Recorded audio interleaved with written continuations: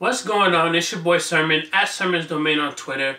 Lloyd took a hiatus. Not because he wanted to, but because he was dealing with a bad label situation and a bunch of other problems, both professional and personal. So he took a step back and was able to reevaluate, get out of the bad deal, become independent. And so now he's ready to start the next chapter of his career with his True EP. Upon my first listen, it was clear that Lloyd hasn't missed a step.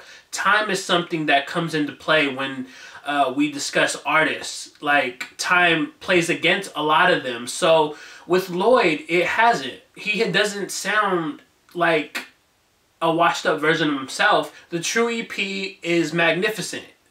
I like that he's easing back into it. He didn't just come out the gate and give us a full album. No, he dropped a single, let it marinate, and then came out with the EP, and 2017 probably the album. So I like that he's not just diving right into it. He gave us his appetizer in the True EP.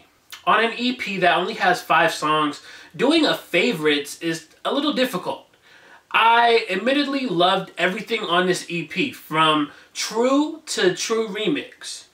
So I didn't want to discuss everything. Obviously, I've talked about True, the single. If you've never heard it, the basis of it is it's like an open letter to the fans explaining what was going on and just thanking them for their support. Now let's get into the 2 favorite songs that I wanted to highlight. The first one is titled Heavenly Body, and it features Rick Ross. I love when artists exaggerate the idea of going to a strip club. Lloyd does it perfectly here. He says, "I almost died last night when you took off your clothes."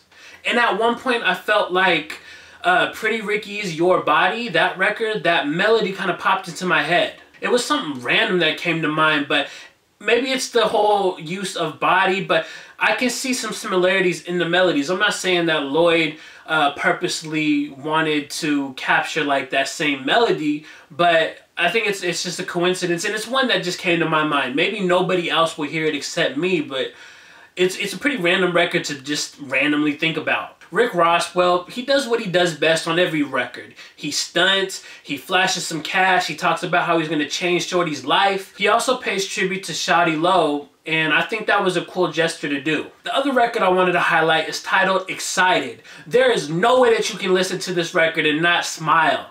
It's just so full of life. Like, the production is just, as soon as I heard it, I'm like, yeah, Lloyd is going to kill this. While Heavenly Body celebrated, you know, stripping and falling in love with a stripper and being amazed at the art of stripping, Excited feels like a one-on-one relationship, one that's very fresh. It seems like Lloyd is just starting out in this relationship, and you could tell that he's just enthusiastic about everything. Like I mentioned, with only 5 songs, it's hard to choose favorites, and it's also hard to choose bad songs. Like I said, there was no bad records on this EP. The only thing that I would change, and I'm going to label it unnecessary songs, is the True Remix. This song was so personal to Lloyd that I feel like it just didn't need a remix. I like 2 Chainz's verse. I'm happy that he was able to stick to the concept. It doesn't sound like your typical 2 Chainz verse, and so I like the song. I just don't agree that it should have made the EP, maybe. Lloyd's parts really don't change. So you have a new 2 Chainz verse and then the same song pretty much over.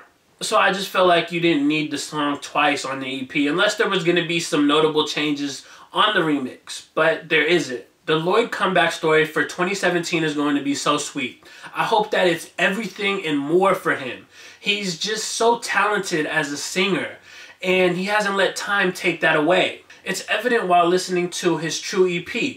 There's no songs worth skipping on here, and everything feels like it has replay value for the most part, minus the True Remix, which I will probably play substantially less than everything else, but the other 4 records have so much replay value in my opinion.